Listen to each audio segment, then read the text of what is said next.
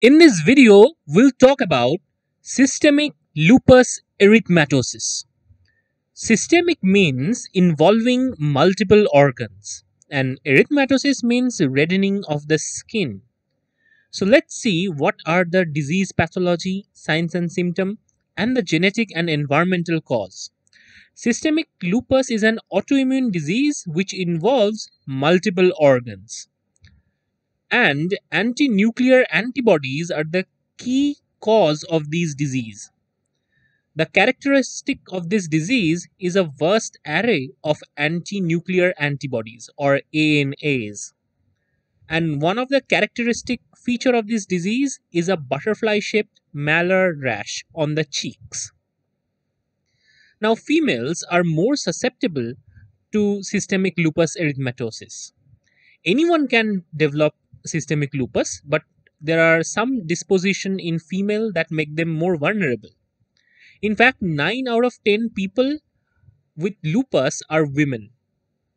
Now, there is a gender bias of systemic lupus, and many of the genes or risk genes are associated in the X chromosome. And also, there are hormonal factors which can attribute to this bias. The prevalence of this disease is 2 to 3-fold higher in blacks and Hispanics compared to whites. So, overall, there is a strong genetic predisposition of lupus. Now, let's talk about what really happens in the systemic lupus. So, the systemic lupus is characterized by these immune complexes. So, these immune complexes are made up of anti-nuclear antigens and specific antibodies against them. And all these immune complexes leads to various autoimmune effects and immune reactions. All of these are characterized as type 3 hypersensitivity reaction, and which is very common in systemic lupus. So all these immune complexes are deposited on several places such as skin or in epithelial layers, and these immune complexes attract and specific cell types such as dendritic cell, macrophages, or neutrophils. All of these cells can secrete several cytokines which are inflammatory in nature and overall lead to a huge inflammation in that particular tissue. Now, injury of skin, joints, and kidney is very common and prominent in systemic lupus. Now, question is why autoantibodies are produced in systemic lupus erythematosus. Now, generally, our immune system protects our body from any type of harmful pathogen. So, whenever a pathogen, let's say a virus, enters our body, specific antibodies are generated against the virus, which coat the virus and inactivates it. Generally, our immune cells does not produce antibody against our own cells, let's say an epithelial cell. And this is known as tolerance. But this tolerance mechanism is perturbed in case of systemic lupus erythematosus. And autoreactive B cells or plasma cells are produced, which secretes antibody against our own cells. So let's discuss the genetic risk of systemic lupus. Now, there are specific alleles such as HLA-DQ, which has been reported to be highly associated with the onset of systemic lupus. Now, there are many other antibodies which are generated in systemic lupus, such as anti-phospholipid antibodies, antibodies against double-stranded DNA, etc. Now, some of the lupus patients have inherited deficiencies in complement cascade molecules such as C2, C4, or C1q. And all of these complement system can also lead to cellular destruction.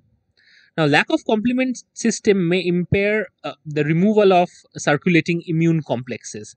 Complement systems are really important to clear up immune complexes. So, genetic sequencing found that there are many genes which are associated or can be considered to be the risk factor genes of systemic lupus. And all of these genes belong to the category like immune complex processing, immune signal transduction, and TLR type 1 interferon pathway related genes, etc. Now, there are several drugs that can also lead to lupus or can are shown to induce lupus like symptoms, such as all of these drugs noted here. Now, there are other environmental risk factors associated with lupus as well. One of the common environmental risk factor is UV radiation. So, when there is UV radiation, it leads to damage in our cells. So, some of the cells would undergo apoptosis.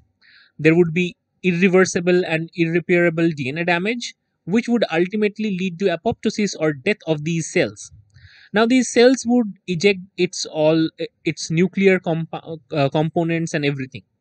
So, those nuclear components would be now treated as damage associated molecular patterns, which can be recognized by cells like dendritic cells, which has toll like receptors on them. And these dendritic cells can eventually display the antigens, the antigens of the uh, cells onto their surface. It can present it to cells like T cells, which make them autoreactive. Ultimately, it can also lead to activation of these autoreactive B cells, which secretes antibody against own body cells. So as a result, what happens is there are autoantibodies and immune complexes which attracts different other cell types, which evokes the inflammatory responses. And this is how damages happen in systemic lupus. Now we understand why these antigens are known as anti-nuclear antigens, and the antibodies are really important in the development of lupus. All of these immune complexes can circulate throughout the body, and also it can be deposited in the blood vessels, which can attract neutrophils and thereby damaging the blood vessels itself. Now, sometimes there are specific carbohydrates present in the RBC membrane. Also, there are specific phospholipids which are present in the RBC membrane are detected by these autoantibodies. And this leads to like complement mediated lysis, and this leads to damage of these RBCs.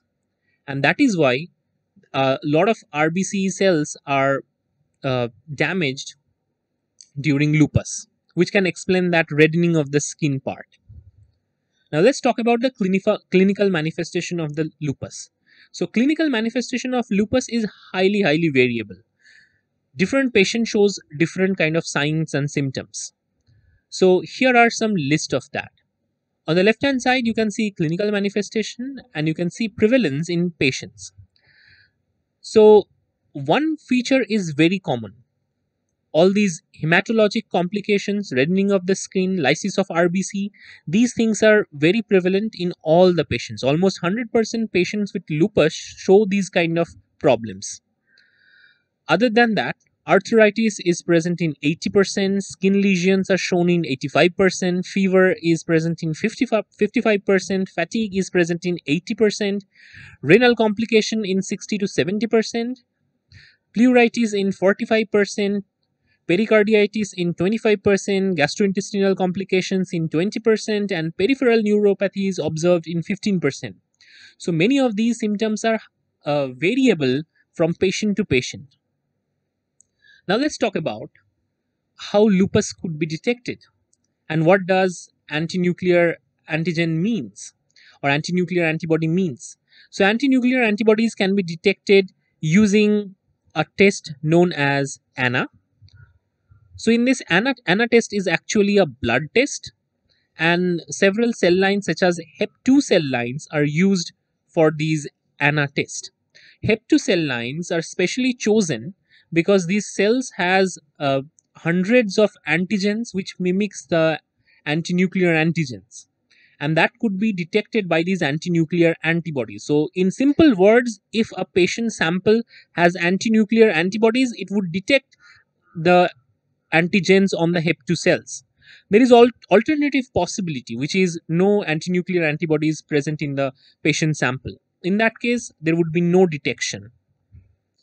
Okay, After that, secondary antibodies are added to these samples, which would ultimately allow us to understand the immunofluorescence pattern. So immunofluorescence pattern is actually the determination factor of these tests. In short, presence of immunofluorescence is actually a measure for the ANA test.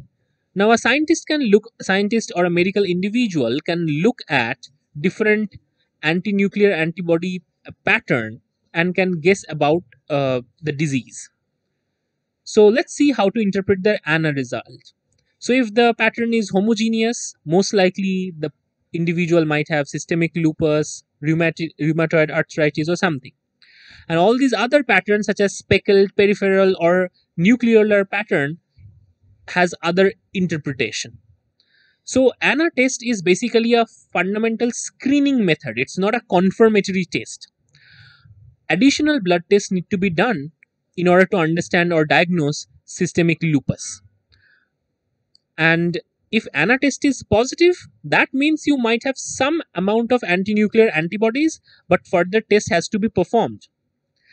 So that pretty much summarized the videos. That pretty much summarized the concept of ANA and systemic lupus erythematosus in this video. If you want more notes regarding this, you can watch my Facebook page. You can follow me on Instagram. You can support my channel using the super like option. Anyway, you can get dynamic flashcards in the Facebook page. And you can also access my course in Unacademy, which is India's biggest online learning platform, using a code